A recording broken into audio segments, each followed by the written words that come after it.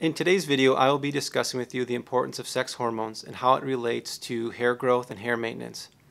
In the thousands of women that I counseled over the last 19 years in our pharmacy, one of the chief complaints that I get is my hair is thinning out and I'm losing my hair. And that usually happens around that perimenopausal age. If you are one of these women, I encourage you to talk to your provider about getting a complete sex hormone panel completed, along with a complete thyroid panel as well. If you want to get started today in measuring your hormones, you can call the pharmacy, or you can even buy a hormone test kit online through our website. I will put a link in the show notes below. And there's also a promo code that will save you $100 on your Hormone Hair Package. Let's get into today's content, understanding more about progesterone, estrogen, and testosterone, and how that relates to hair growth and function.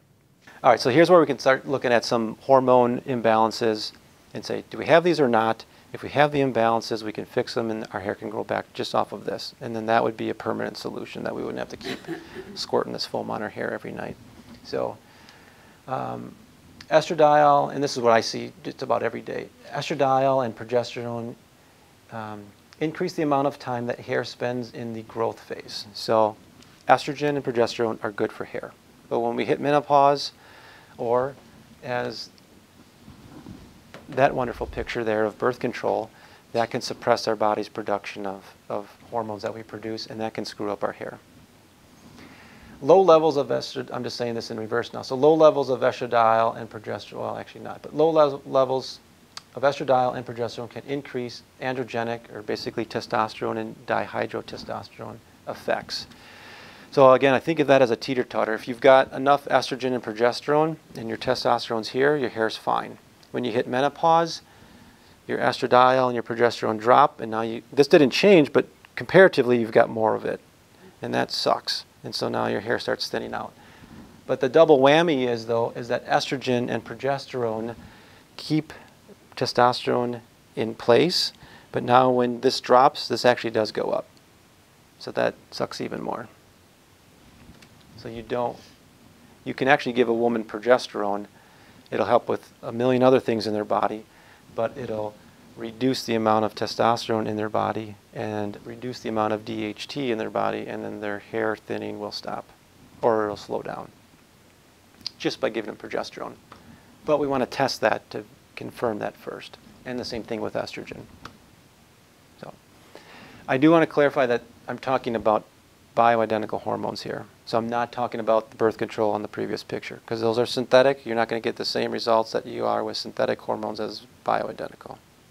So hyperandrogenism intensifies hair loss, so just excessive testosterone.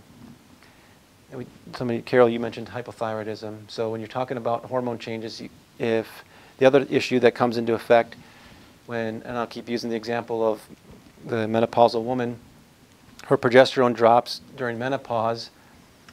Guess what hormone is needed to activate thyroid hormone?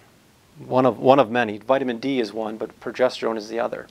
There's an enzyme in the body that converts inactive thyroid hormone called T4 into active hormone called T3. And so if you don't have enough progesterone around, that enzyme does not convert as well. You become hypothyroid, and then what happens is your hair starts to thin and not grow as well.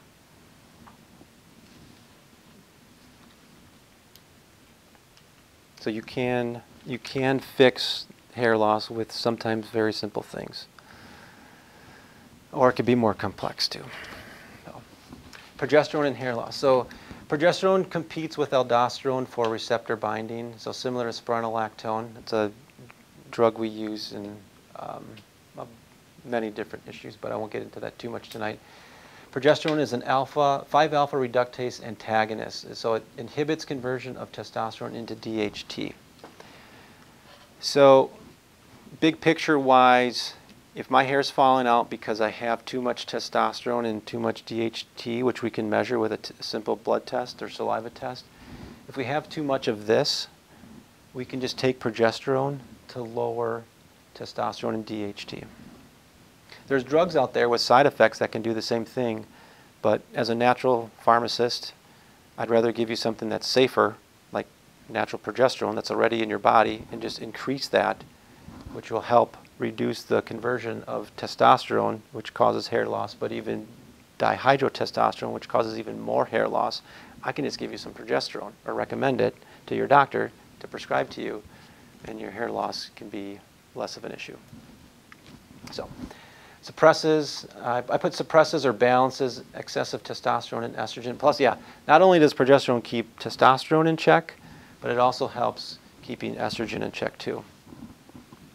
So I don't want to increase your risk of breast cancer. I don't want to increase your risk of uterine cancer. And the list goes on. I mean, estrogen's great and all, right? But it's got to be the right type of estrogen. It's got to be in the right amount. And to help do that, progesterone helps to keep that in check.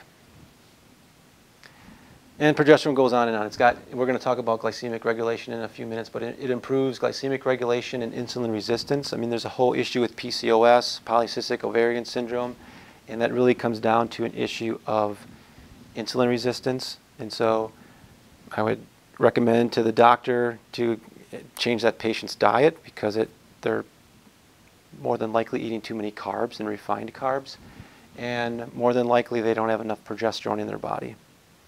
And so that's just hair loss in that particular patient is just a symptom of a bigger problem. And then it suppresses cortisol activity, increases, so most of us that are stressed out, we have too much cortisol, and that causes our hair to thin and not grow as well. So progesterone helps balance out stress. It increases GABA, which is our calming neurotransmitter. And so I could raise my hand, I probably need some progesterone every now and then to just chill ourselves out. So all good things there.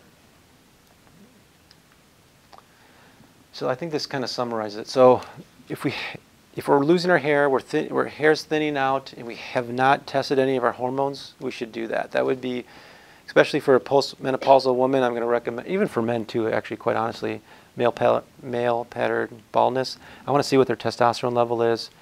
I want to see what their estrogen and progesterone level is, and so forth. Because if that is unbalanced, that could be contributing to part of their issue. So we've been using a company, ZRT, for 30 years now. They test hormones through saliva, through blood. It's a very simple test to do. It's an at-home kit that we sell here. It tests your estrogen, your progesterone, your testosterone, your DHEA. It tests your cortisol. So you can get a lot of answers just by doing a ZRT hormone kit. They also offer a comprehensive thyroid panel. They offer a four-point cortisol test if somebody's really stressed out, and if they can identify that there was a certain issue that happened and then their hair started falling out because of a certain stressful life event, something to that nature, I'm going to have them do a cortisol test to see if their cortisol is way out of whack. Because if it is, then there's our potential problem right there. Let's fix that patient's cortisol, and their hair is going to start coming back the way it needs to. And then they have a very comprehensive thyroid panel. Unfortunately, most of the labs that I see that we don't do here for thyroid are, I hate to say this, but they're grossly inefficient. I usually just see a TSH, and that is just, in my opinion, a small window of what's really going on with that patient's thyroid issue. I want to see their free T3, their free T4. I want to see their antibody levels. I should add to this, I'd like to see their iodine level as well, to really get to the root cause of their thyroid issue, which could be leading or contributing to their hair loss or hair thinning. So if you haven't had that done, might be something to consider. I put the price on there, $349. So, moving on, so we're kind of moving down towards that list, that checkpoint list that I had early on. Please let me know in the comments below if you are one of those women that have found value in balancing your hormones and how that has influenced your hair growth. In next week's video, I'll be discussing with you the importance of vitamins and minerals and how we can test for those genetic SNPs to help improve hair function. As always, if you found value in today's content, I encourage you to share this video with a loved one. And if you want a more personalized program on figuring out what the issue is for your hair loss, please give the pharmacy a call or stop in. I can meet with you one-on-one to figure out what the best plan is for you. Have a great day.